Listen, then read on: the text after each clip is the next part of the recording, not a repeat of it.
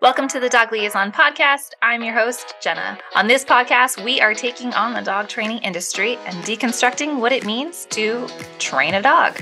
In fact, I believe only you are the expert in understanding and caring for your dog, not some magical dog whisperer. And with a lot of context and some coaching, you can realize your expertise in supporting your dog. And so without further ado, let's get into the episode. Hello, friends. We are talking about how love is not enough to treat your dog's anxiety. You're going to need a special thing if you actually want to make it through your dog's anxiety. If you really want to play the long game, loving your dog is just the starting point. And this conversation was actually sparked by my good friend Tara over at Zen Dog Fearless Grooming. Tara and I are really good friends. And a couple of weeks ago, she posted a really good slide where I can't remember all of the nitty gritty words that she used, but it was basically just love's not going to be enough to get your dog to be comfortable being groomed with you. Because one of the things that we hear as guardians and as trainers and in the dog sphere is oh, I love my dog so much and he's my heart and joy and I would do anything for him. And I just love him so much. And that's beautiful and wonderful. And I want to celebrate you and celebrate you loving your dog, because God knows there are plenty of guardians who are not loving their dogs as much as they should. Okay. I appreciate your love. However, if your dog has an anxiety disorder, if your dog is triggered constantly and you are having to rearrange your lifestyle, rearrange your day-to-day activities to accommodate your dog, love is only the beginning. Love is the starting point. And in fact, if you really want to get it out to the end of this, if you really want to make it to the end of your dog's recovery journey, if you really want to live a sustainable, healthy life where you are changing your dog's perceptions of the triggers, changing your dog's perception of his lifestyle, love is not going to be enough. You loving your dog is not going to cut it. What you're actually going to need, and the guardians who are going through the recovery journey will tell you this, what you're actually going to need is discipline. And I want to be very clear. I'm not saying you'll need to discipline your dog. I'm saying you're going to need discipline within yourself, because motivation is going to be like a roller coaster. There are some days that you're going to be super motivated and other days that you're not going to be motivated at all. You're going to go through an emotional roller coaster on this journey. And there are going to be days that you feel like you are flying high and you're winning everything at life. And then there are going to be other days that you feel like you're seriously, you just want to crawl into bed and just give up.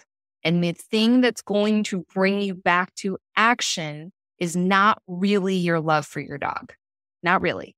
The thing that will bring you back to action is a discipline and commitment to the end game. You're going to need a couple of other things, namely a commitment, especially and even when motivation is fleeting. You're going to need to have a sustainable routine, because one of the things that I see a lot, and I love my guardians, I take care of them. They're my people, right? I love them. But one of the things that I see is they join the RRP. They're super ambitious. They finally have hope. That's one of the things I hear when they join the RRP is oh my gosh, I am hopeful and I love it. And they just dive headfirst into the curriculum, right? And they just go ham. And I'm okay, maybe don't go as intense because we're playing the long game here. And if you jump in ham, I don't know how sustainable that routine is. What's going to happen when you run into a hiccup? Is it going to feel like you've all of a sudden slammed on the brakes? You've been moving really, really, really fast and then you just stop? Because that's not healthy. So really what we need to be doing is committing to discipline and committing to a routine for ourselves. I know that discipline has a really bad connotation. I get that. But hear me out on here. I'm really just talking denotatively. Okay. I mean, in the truest sense, you're going to need to be committed and rigorous with your schedule and with your routine. And you're going to need to anticipate that while you might be hopeful and ambitious and excited to train and work with your dog today, a month from now, you may not have that. You may not have that same drive. And are you still going to wake up and do the training plan and execute the training plan? Are you still going to commit to reflecting the data? Because that's the other thing. A lot of times people go, okay, well, I can't do everything on my list, so I'm just going to pick and choose which things I want to do. But that's not helping you in the long run either. Think about if you work out, right? I don't know about you. I love lifting. It's one of my favorite things. I don't know. I don't talk a lot about it on this channel, but I love lifting, right? And to me, there have been phases in my lifting journey where I would go to the gym and I would work really hard and I would be killing it. But then I'd come home and I'd eat like crap. And I wouldn't eat my protein intake and I wasn't eating enough vegetables. And I was just eating it like crap. And even as much as I love lifting, even though it was one of my favorite things, I looked forward to it every single day, inevitably, because the way I was fueling myself at home or lack of fueling, that started interfering with my workouts. And my workouts inevitably, as much as I loved them, turned into crap. And they were not effective. It was not necessarily a waste of time, but it was not a conducive use of my time, right? Hey there, Dog Guardian. It's me jumping in to ask you if you would not mind, please leave a review if you are enjoying this show. It helps us tremendously in the algorithm. We would really appreciate it. And most importantly, please share this with a friend. Either post on your IG stories and make sure that you tag us so that we can celebrate with you, or share it directly with a friend through DM or email and just let them know, hey, this episode made me think of you and you really should listen to it. Thank you so much for your support, and let's get back into the episode. That's how you want to think about if you start nitpicking, right? If you are going ham and then you decide, oh crap, I need to slam on the brakes. I'm just going to stop tracking my data.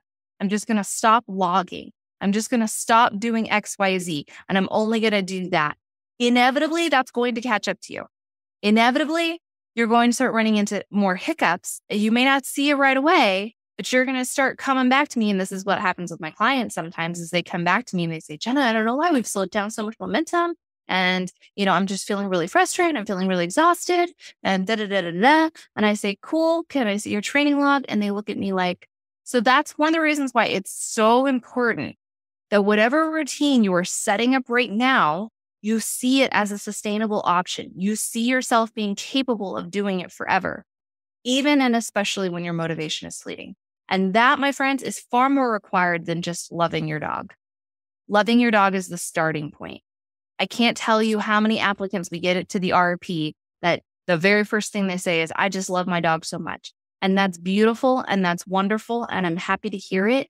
And also we're looking for some other things, right? If I just let every single person in who said they love their dog into the RRP, we would have 80 million people in the RP, and it just wouldn't be as wonderful of a community and a high caliber of a community as it is. All right, my friends, how did this resonate with you guys? A. Hopper said, I compare it to extreme diets. It's easy on the first days, but not as sustainable as long term. Yeah. Has anyone ever tried keto before? Shoot. I am really impressed by the people who say they do keto for years on end. I'm like, damn, dude, I don't know if I could do that. That's an intense lifestyle, my friends. So yeah, we're really looking for what can we do long game. I'll see you then. Bye, guys.